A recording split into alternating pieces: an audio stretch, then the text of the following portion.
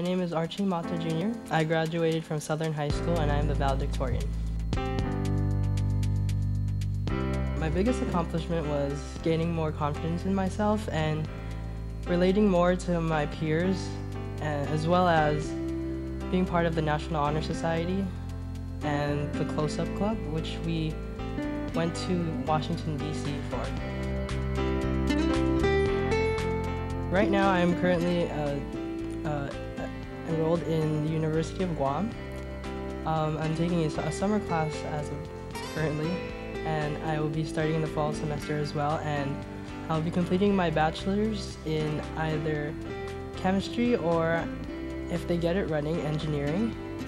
And I would like to take my master's in the States for engineering. I'd like to say thank you to my parents, most especially, my siblings, my brother and sister, for their unconditional love and support and their sacrifice for me, driving me everywhere. I'd like to thank my grandparents and my family members and my small circle of friends, and especially the Upward Bound program for preparing me for college. Winston Churchill once said, success consists of going from one failure to another without loss of enthusiasm. Hi, my name is Mario Klima, and I graduated from Southern High School, and I graduated as class salutatorian.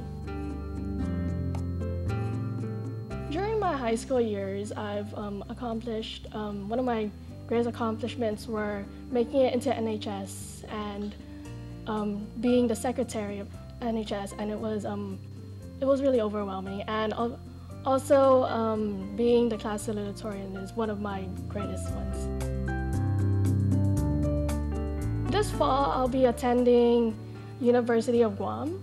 I'm only gonna take my GEs there and then my majors. They don't have it here, so I'm hoping to get accepted into UCSD to take pharmacy. After college, I'm gonna start looking for a job in the field of pharmacy. I'm hoping to move to the States and look for a job in the pharmacy area. My parents, they've really pushed me to do better in school and keep up my grades, and they've always been there for me and supported me throughout everything. I'm not really sure who this quote's from, but it goes, "In order to succeed, your desire for success must be greater than your fear of failure." Throughout my high school years, people who inspired me were mostly my teachers. I thank them for everything that they've done for me. They taught me a lot, and a lot of knowledge that I would need to know in the future.